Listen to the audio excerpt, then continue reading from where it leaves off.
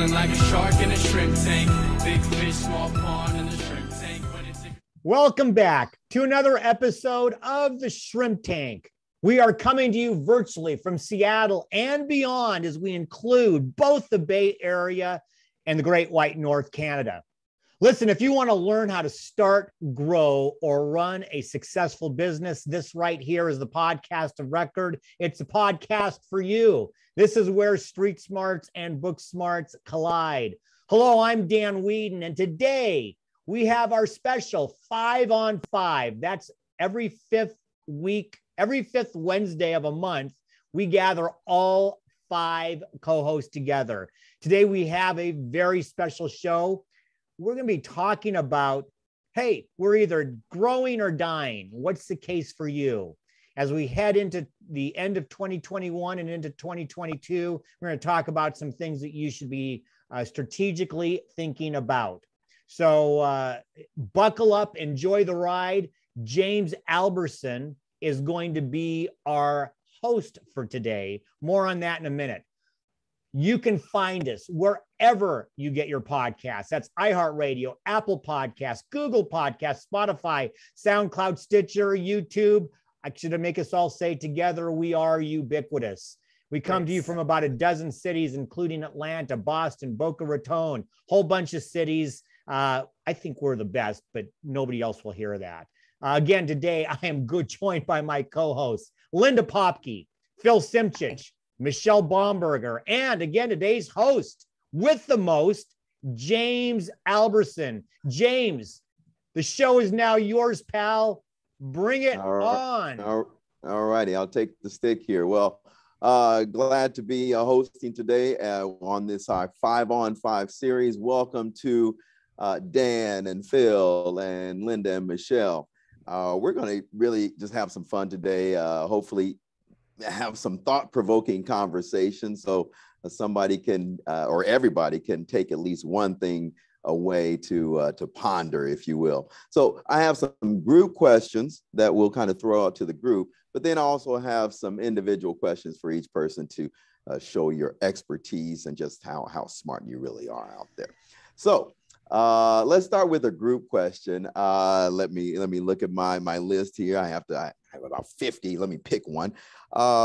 Actually, let's talk about the past shows. We've had guests on, and every guest really throws out a lot of good knowledge, little tidbits and things like that. I'm curious for each of you, when you think about the shows that you've been the co-host for, and Dan, you're always here, you're ubiquitous, right? What's one thing when you think about it that you've taken away from any of the shows that you've co-hosted or even listened to that you've been able to implement in the way you do things, or that you're thinking about doing so? Let's start with Michelle. Yeah, thanks. What a great question. I don't know if this is because it's the most recent, but it certainly was one of the most powerful ones that I've listened to. And we had Bria Starmer on last week, and she really is so mission driven, and how mission plays across the entire organization, not just some of the messaging that we put out to the public, but really around her people and the difference that she wants to make in the world. And it's really got me thinking about our business model, the difference that we're trying to make in the world, and how do we really push that out into all parts of our business, so that the messaging is really clear and the why is really visible. Okay, that sounds good. Let's jump over to Phil. Sure. So it's kind of a combination of two things. When we had Gary Furr on a couple months ago, he talked about the basic business fundamentals, and when people lose track of the fundamentals, sometimes due to success and complacency, or they don't have them all in the first place, you just can't grow. And then John Hine on our last session, who's Shoemaker Manufacturing in Cle Elum, he runs with the fundamentals and with his entire executive team. So they've got more than 100 employees. And so he can't do it all. Co-owner can't do it all. So they're relying on an executive team. So they're demonstrating how they've used those fundamentals to grow. And that's just a a good reminder for me in my professional work too. We need that foundation. We always need that foundation. Mm-hmm. I agree. Linda, what about you? So I'm new, so I haven't done very many of these, but I gave you plenty of time to think about it, though. See, so you did. Thanks for not putting me first. But I did have a great conversation with Nick Johnson on the first Wednesday of the month, September 1st. And what struck me about Nick and some of the other sessions that I've listened in on is how an individual, a small business person, can find a hole in the market and create a service that wasn't there before that's much needed. So Nick basically said, we need to have a way to help independent bookstores get into the audiobook business. It shouldn't all go to Audible and Amazon.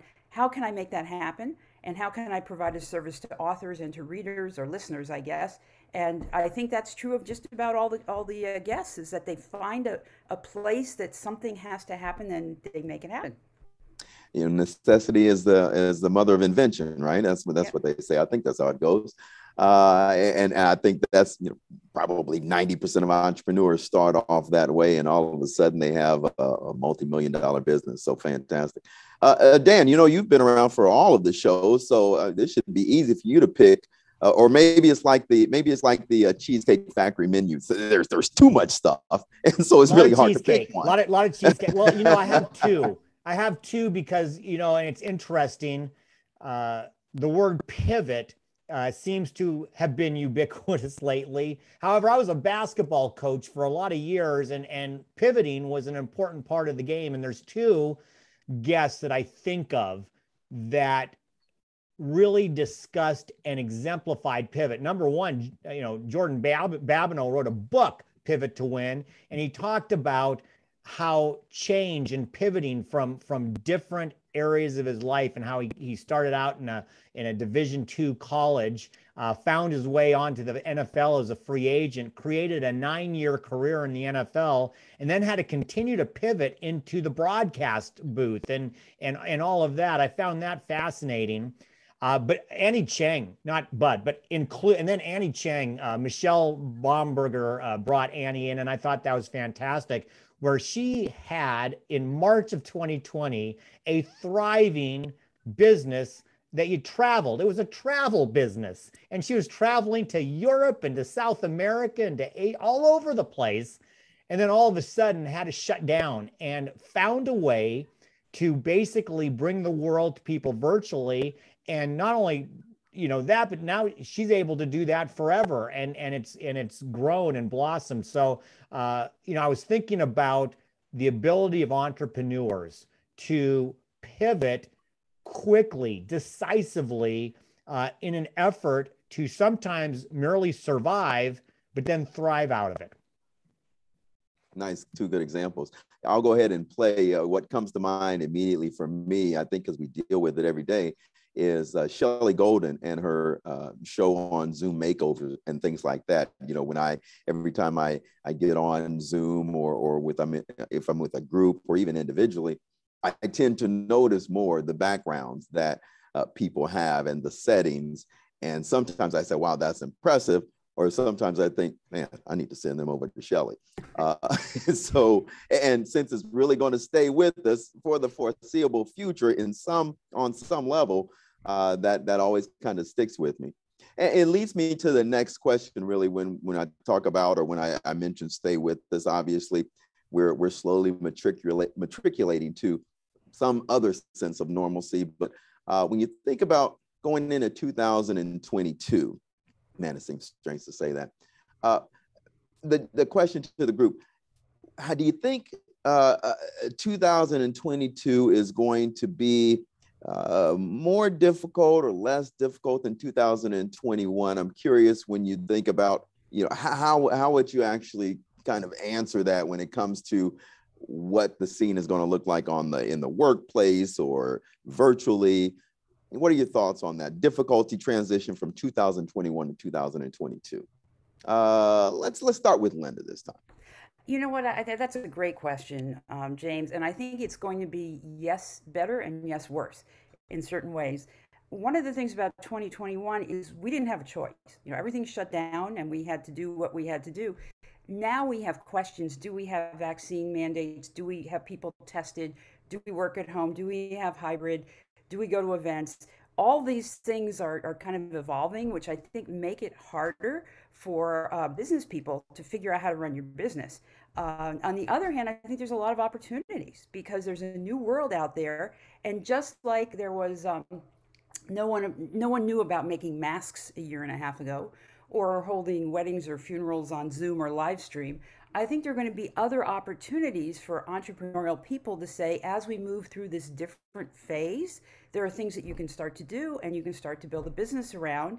And those businesses that stay close to their customers will do well regardless of all this other stuff going on, because they will maintain and see this clear path and do what the right thing is to make their business and their customers happy. Sounds good. Michelle, what about you? Yeah, I think what'll be challenging going into 2022 is thinking about what are the growth drivers of the business and what are the limitations. So one of the things that's been, I think, notable is, we're all aware of the pandemic, we're all aware of the shutdown, and then you find out that containers coming out of China are 5 times the cost that they were 2 years ago. And you can't get cars because you can't get chips. And employment is in this sort of weird upside down world right now. So I think there's still a lot of uncertainty around when that's going to resolve itself. And so when you're thinking about growth as a business, understanding what are those variables and how do you reconcile them for your particular business so that you can move forward confidently. Makes sense. Phil, your thoughts? Well, we've been going through this for about a year and a half, so we're all carrying a certain amount of COVID fatigue. And applying Darwin, those of us that adapt and deal with the funk and get through it and realize, okay, this is new reality. I can control some things, I can't control some others. That mindset will really help people to be successful regardless of what the future brings. And it's also creating a lot of separation of the vaccinated and the unvaccinated as to who has privileges in what environment. And hopefully that gap will shrink so that we can carry on, but there will definitely be distinctions in how we do business and with whom.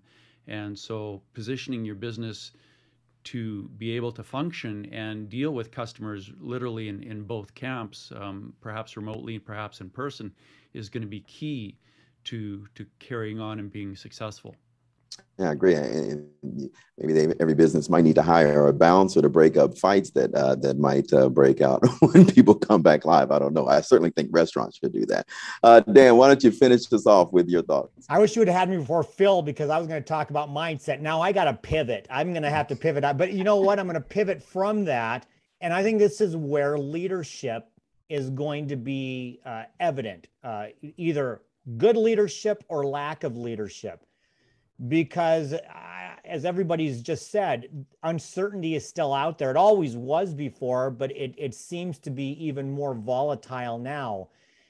And how a CEO or a business leader or an executive role models and communicates to their employees is going to be critical.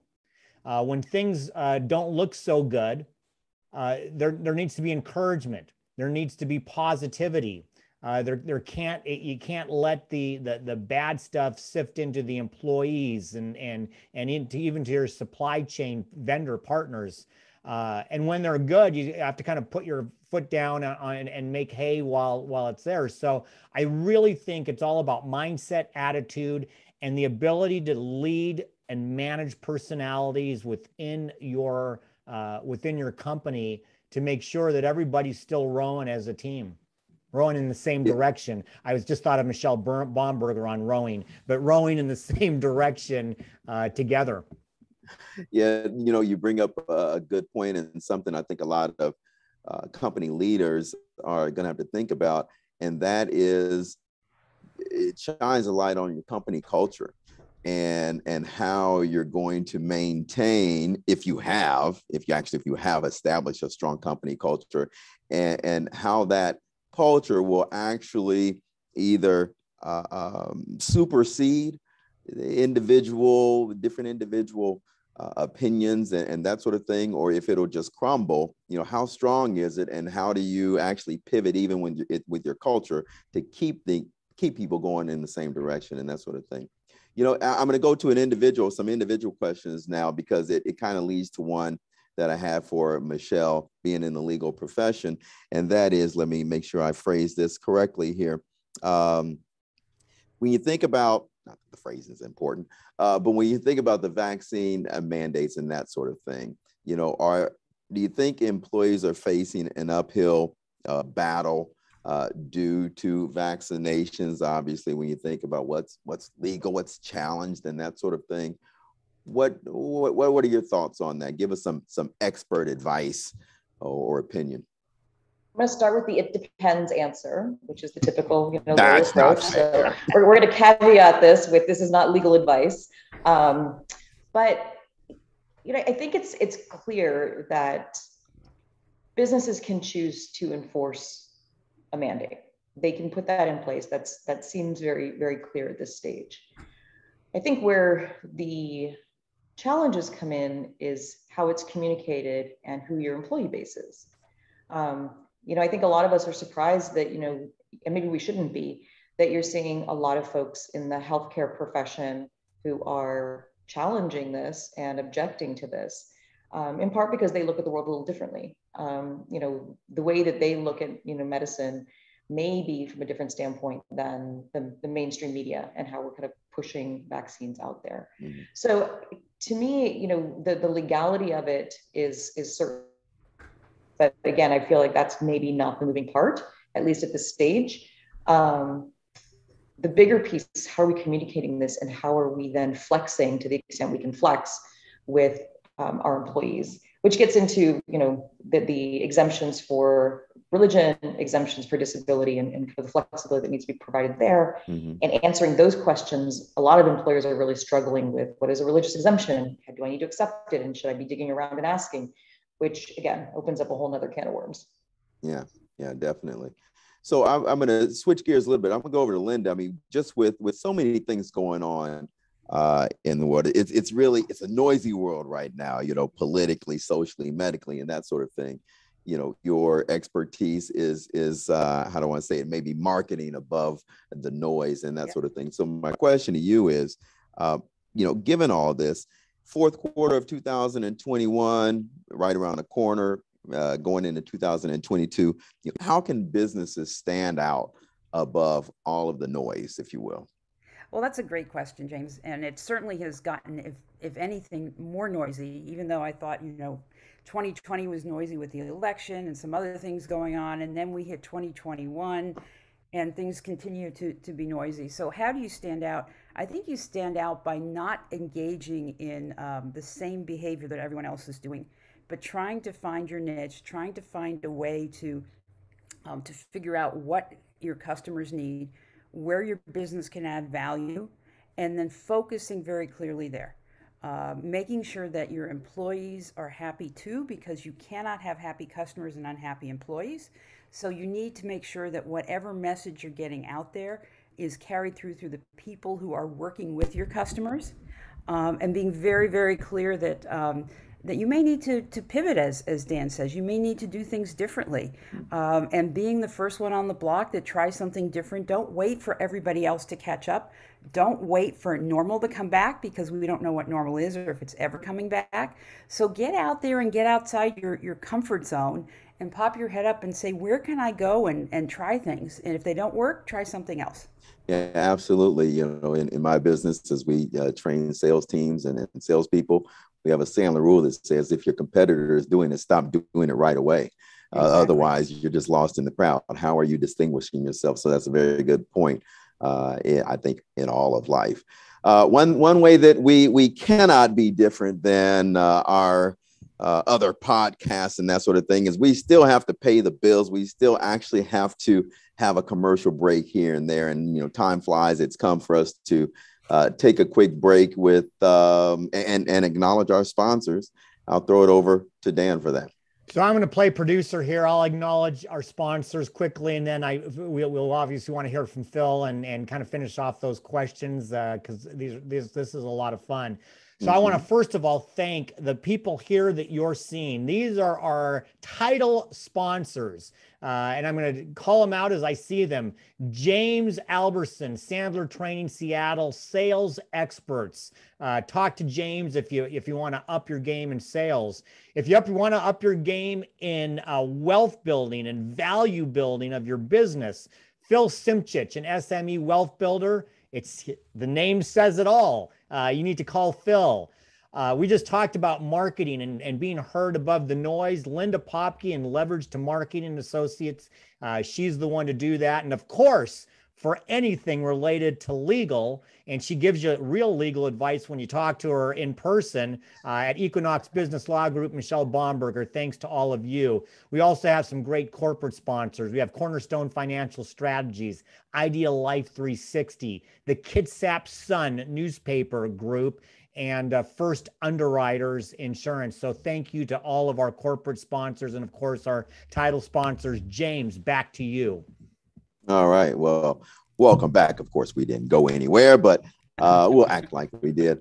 Before we go to our segment, Hot or Not, because I have some good, juicy questions, I want to actually still give an individual question to Phil.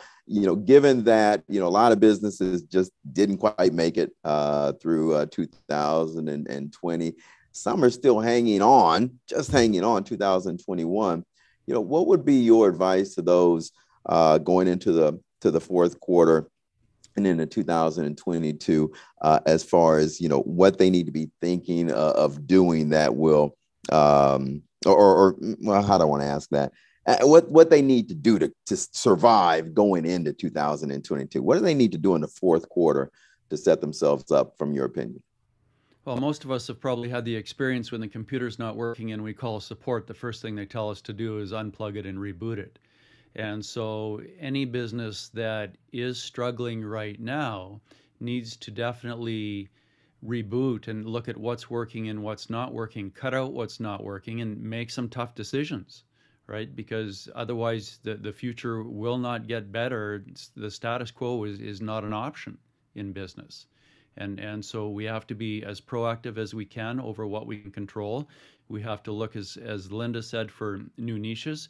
And as Michelle said, we have to be aware of where our costs are going up, where we're losing competitiveness, and where are the opportunities to gain competitiveness, and then focus on our people, both customers and employees, to make sure we can provide value all along the way. So don't just sit there and hope the ship doesn't sink, because that's not going to work. And so you've got to figure out and try something new and fail fast and measure results and keep adjusting, but keep your feet moving. Very true. As we say in our business, hope is not a strategy. So good answer there. Hey, we're going to shift over to our Hot or Not segment. I have something good for each individual. Dan, we haven't heard from you in a while, other than that great commercial break. You're in the insurance business. The world in many cases is about convenience and having things at the tip of your fingers and all that. So, hot or not, purchasing insurance off of the internet? Well, I think I think purchasing groceries off the internet works just fine, but purchasing insurance off the internet. How about this? I'll say this: it depends. If you're purchasing personal insurance, that might work out okay for you if you think you know what you're doing. But if you're a business, you need to talk to somebody who has experience. Just like you'd want to talk to your CPA or your attorney or your coach, whomever that might be. You really need to have somebody in place who can help you navigate through the complexity of an insurance policy, because the last thing you want to do is pay a lot of money for insurance and then not have what you need covered. Mm-hmm. True. So I'm going to say not. I had kind of surmised that from your answer, so thank you for clarifying that. I'm going to stick with the internet for a second, because I'm going to jump over to Michelle. There's a lot of legal type of sites where you can draw up something real quickly and things like that. So, hot or not, legal contracts via the internet? I can't think of any of the sites right now, Rocket Lawyer, things like that. Hot or not, legal contracts via the internet? I gotta say not. Okay. And the way that I frame this when I'm talking to clients who are contemplating the alternatives is, are we looking for a transaction? Or are we looking for counsel? Because those things can spit out a piece of paper that does what it purportedly needs to do. But every business situation is different. And so that counsel and the understanding of what it says and why it says what it does and does it do what you need it to do is really the important part of engaging with a lawyer. So if you're going to buy one of those online, you probably still want to have someone look at it. And that may or may not be more cost effective. Right. Very true. You just disappointed some people. They had it figured out. I see Rocket Lawyer subscriptions being canceled left and right. Sorry, Rocket Lawyer. Just joking. Linda, I guess I'm still kind of in a world of the internet and that sort of thing. Businesses and marketing, hot or not, spending, I think I know the answer to this, but let's give it a shot. Spending all or the bulk of your dollars on one social media, or all in just one media. Forget social media, just overall, all of your marketing dollars in one media, hot or not? Oh, definitely not. Well, let me say, in most cases, definitely not.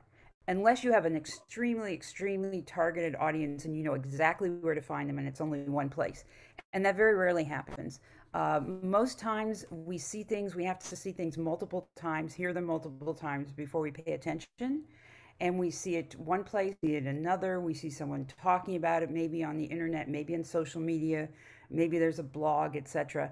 And you need all of that to kind of get that repetition and have people be aware of you. And it's never good to put all your eggs in one basket, because what happens when that basket drops and all the eggs are broken, right?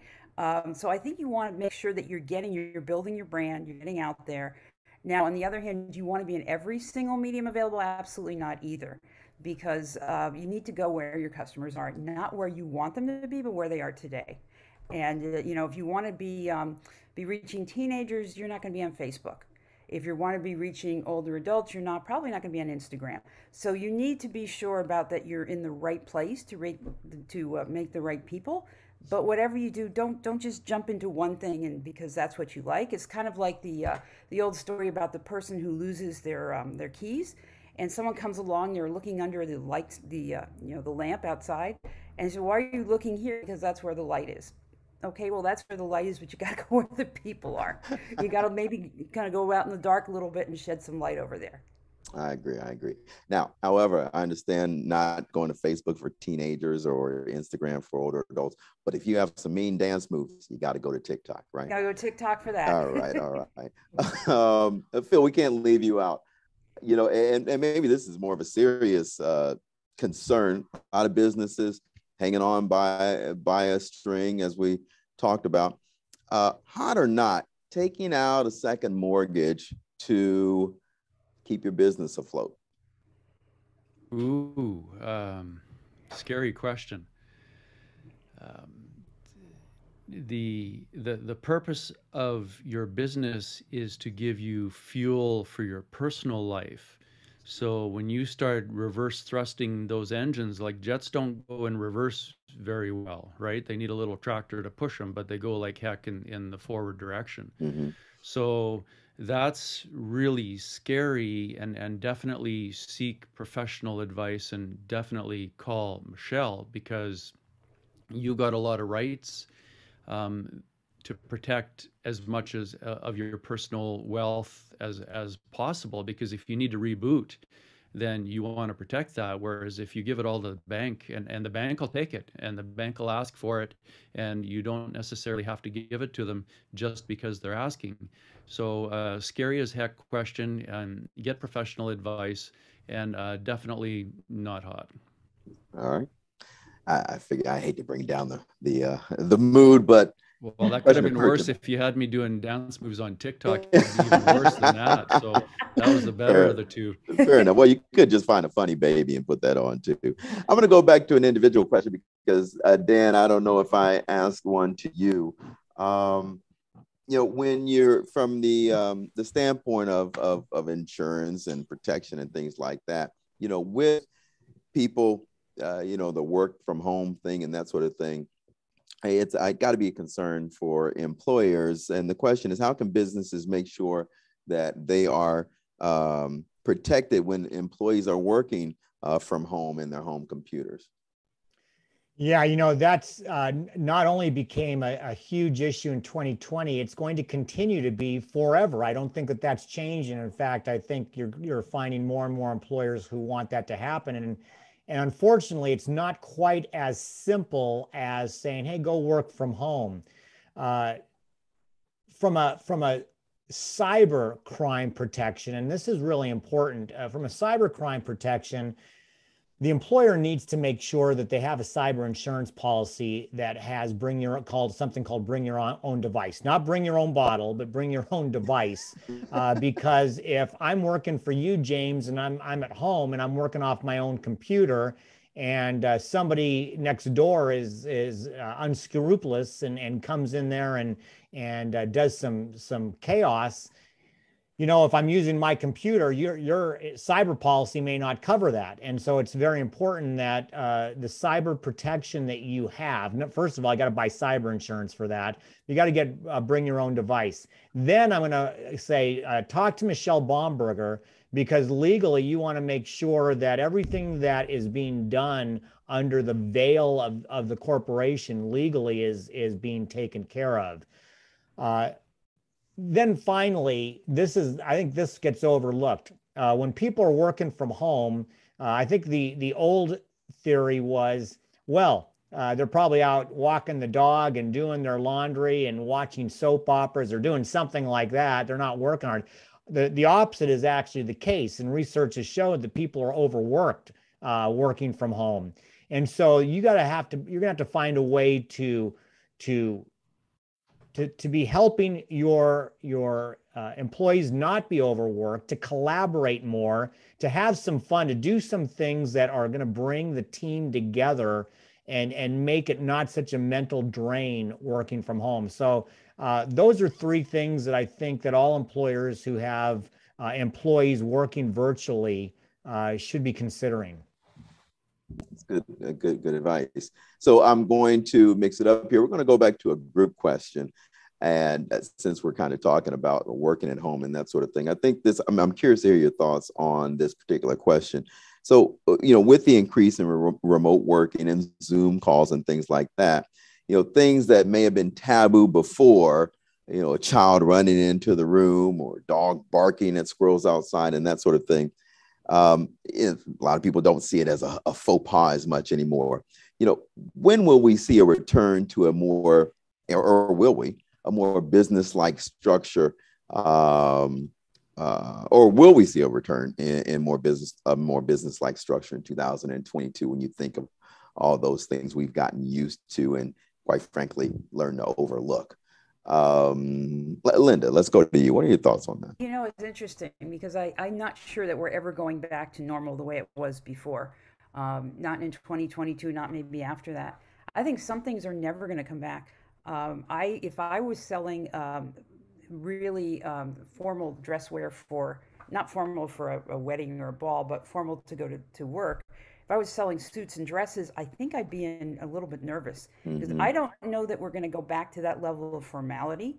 I don't know that people are going to be wearing 3-inch heels to walk around in and those types of things. I do see that there are organizations where you see a little more sense of, we don't want to see your kid in the background, and it's okay if the dog barks, but please try not to. So I do see that there's becoming more of a sense of formality. And I think as we move to the hybrid organization, which I think is what we're going to see in 2022, we're going to see where you have an interaction between a group of people sitting on a Zoom call like this and people sitting in the office. And to be taken seriously, the people who are on the remote end are going to have to look like they belong in the office, even though they can have their sneakers on and, and sweatpants on where we don't see them. Hopefully they're wearing pants. But I think that's what's going to happen is you're going to see this as we move to hybrid. You're going to see more of a need to have the people in the office relax a little and the people at home be a little bit more dressed up in the sense of coming to work. Right. Business up top, party down below, right? Michelle, one thing that I'll throw it over to you to get your thoughts. And whenever I think about this type of question, I think from a legal standpoint, I can't help but think of what I think was the best meme of 2020. The guy who had the cat face on. It's like, Your Honor, it's me. I'm not a cat, really, And so I'm curious to hear your thoughts with the spin of, some of the legal type meetings and things such as that. I mean, the formality, or, is there an angle that you throw in when it comes to, will we see a return in 2022 of some of that particular business-like, formal-like structure? I think there's a sense of not going back. We've come this far, and things that don't require an in-person hearing, in-person, everyone shows up, sits down, raises their right hand, and again, I'm not a litigator, so I don't do a lot of that, but just from sort of the administrative hearing standpoint, things that used to be done, consistently via phone will probably continue that way. But now you've got this blend to, well, there's not a need to get everybody in a car and show up at a place. And so I think that will probably remain in some spaces. One of the things that we've seen just in our own business is the shift from what would have normally been just a plain phone call to a Zoom environment, which I actually think will stay from the connection that it provides. You get just a little bit more of that interpersonal connection, especially in an initial phone call or consultation, by being able to see the person, get a little bit of that body language, get a bit of a feel. And then I think on the ongoing relationship part, we'll see it shift maybe back to no video. Like at this point, we just default everything to either Zoom or Teams. And if someone doesn't want to turn on video, that's totally fine. From a client relationship standpoint. So I think that there's actually some benefit there to having this option to create engagement with people. But I would reiterate Linda's point. The first thing I went to was every day I look at the heels that I pulled out of the box, and I am not putting them on. Nope. I have brought out the slacks from the jeans, but I have not done the heels yet. The heels. Yep. So not only are formal suit dress retailers, they have something to worry about, dry cleaners, and now podiatrists. Doggone it. What on earth are they going to do? Phil, throw your thoughts in if you would. Yeah, you bet. I've had a home office for about 27 years. And then when other people had to work from home, now there's traffic. So that was a bit of a pain. But fortunately, most of those are back. So I agree with the others. Definitely, we're in it for a hybrid model. And fortunately, my hobby was photography, so I had all this great gear, and now I was able to say to my wife, "See, like I need all this stuff, so it's now tax deductible." So that was definitely a bonus. And then to Linda's point, the people working at home need to look like they've got a professional environment. They need some decent lighting and ideally a microphone, because if you're speaking, especially in a sales situation, James, so more relevant for you, if you want to sound like you're in the inside of a garbage can, or like some kid shining a flashlight on you or something, that's not going to bode well for still visual first impressions and our subconscious evaluating people that we're dealing with. So we definitely need to be as professional as we can in our environments. It's here to stay. I've got coaching clients down the street and around the world that I've never met in person. And so the technology's been there for a while, and COVID hasn't actually changed that. And so definitely it's here to stay. And again, get good at it, because resisting it isn't a good strategy. Right. So Dan, I'm going to change up good, because I was going to say exactly what Phil said. So I was just going to say what Phil said. So right. Yeah. So I mean, individual question. I don't know why this just popped in my mind, but given the different landscape and insurance, and the actuaries get together and they crank out probabilities of things you're being exposed to, what your lifestyle is like, and things such as that. I got to imagine that, or I wonder, is going forward, is it going to change, the insurance landscape, whether it be, health? I don't know if people are staying home, sitting around more. or maybe having more time to exercise when they're supposed to be at work. I don't know. I'm curious, is that in any way the landscape of insurance? Do you anticipate maybe going forward changing, altering in any kind of fashion, given the new environment that likely is going to result and has resulted? Well, it's already started changing. I don't do health insurance, and so I'm not an expert on that. Oh, you do long-term care, so yeah. What I will talk about are things I know. So long-term care, the long-term care, the life insurance in a whole, it's interesting. You saw some things saying that due to COVID, the mortality went down, but that's mortality at birth. The reality is people are going to be gauged on how healthy they are, and if you're spending more time being healthy, then your rates are ultimately going to go down. But from a business standpoint, let me talk about that, because we have seen some significant changes due to what COVID did, and that's sending people virtually. We've seen an increase in pricing on employment practices liability. That's when employers are being sued by their employees. In other words, there's more of that going on. We are seeing an increase in cyber premiums because guess what? There's more ransomware attacks going on. And so insurance is in flux, and we're starting to see that now as we're about a year and a half into this. So from a business owner's perspective, they need to be aware of those things that are causing higher rates and making changes in their own organization that will keep their insurance premiums lower because they're doing the right things. One example really quickly is multi-factor authentication on cyber. If you don't have it, you may not even be able to get insurance. So those are some things that we're starting to see on the insurance landscape. Very interesting. So it remains to be seen what what will change and exactly what it will cost or how it will benefit us. Well, they say time flies when you're having fun. And, I look at the clock and my goodness, we are up against the end of the show here. So I'm going to thank all of my co-hosts for joining for this conversation. Hopefully everybody heard something that they can take away and maybe act on or ponder a bit. I will ask or remind everyone to follow us on our social media pages, YouTube, Facebook, Instagram, and you can catch the podcast anywhere where you get podcasts, whether it be Apple or Stitcher or Spotify or the other 50, I have no idea exist. Somewhere out there, we are, as Dan says, ubiquitous. So make sure to lock it in and listen each week to the Shrimp Tank. And for a replay of this particular episode, you can go to shrimptankpodcast.com/Seattle.